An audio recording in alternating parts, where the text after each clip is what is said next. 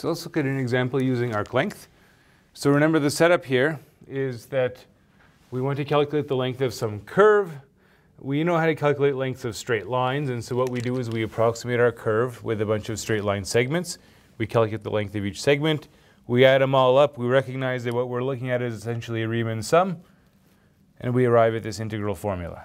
Okay? Now, the trouble with that integral formula is, of course, it involves a sum under a square root. We have enough experience to tell us that typically these integrals are not that pleasant to deal with. And in fact, most arc length integrals, if you just choose any function, pick your favorite function, you write it down, you set this up, you're probably going to arrive at an integral that you don't know how to evaluate. Most of the time it doesn't work out so nicely. Okay? So you find that most exercises involving arc length, they involve kind of strange looking functions that have been carefully chosen to make sure things work out, right? So if you find that the functions look a little bit funny in your exercises, it's because we're making sure that you actually get an integral that you know how to evaluate, right? We have to choose carefully. So let's look at this particular example. F prime of x, we get 1 over 4x minus 1 over x. And we want to square it, right? And add 1. So 1 plus f prime of x squared. We have 1 plus, so what are we going to get? We're going to get 1 over 16x squared. The cross term is going to be minus 1/2, just 1/2, right? Because 1/4 x times 1 over x, we just get a quarter. There's 2 of those in the cross term. Twice a quarter gives a half. And then we have plus 1 over x squared. And now you can kind of see what's been done here, right? 1 minus 1/2 gives us plus 1/2.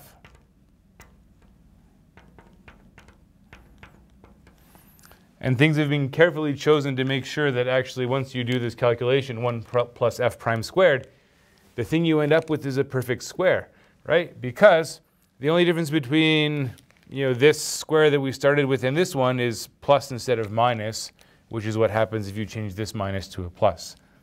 Okay? You'll find this pattern fairly often, so beware of it, right? If you see this sort of the same thing but with the opposite sign, that tends to tell you how to go back. You might not immediately look at this and realize that that's a perfect square. So referencing back to the thing you started with tends to help spot what's going on. So now we get 1 over 4x plus 1 over x all squared. All right, well now we can do the integral.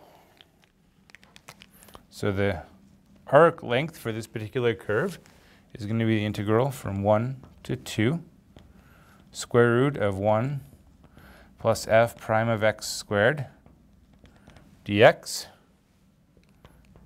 Okay, 1 to 2.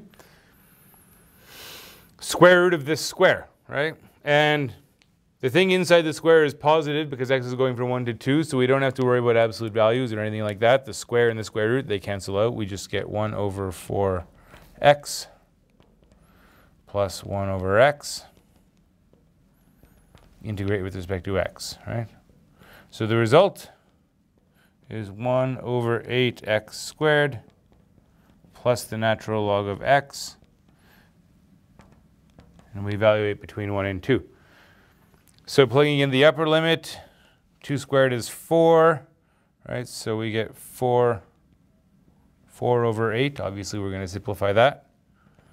Plus the natural log of 2.